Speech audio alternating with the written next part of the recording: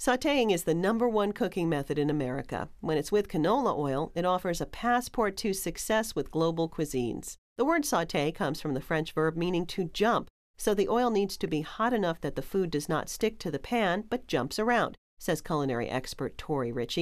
Sauté is mainly a technique, but it can also refer to a type of recipe. When seafood or meat is seared in a hot pan, then the pan is deglazed with liquid and flavoring ingredients. It's a traditional French-style sauté dish, says Richie.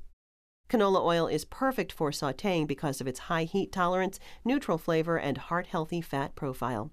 In a new series of CANOLA-INFO recipes and videos, Richie serves up international dishes and tips involving sautéing, sweating, and sweetening ingredients for a range of flavors and textures. Each recipe is inspired by a different country for a trip around the world in a sauté pan. For the Sauté Today recipe and video collection, go to www.canolainfo.org.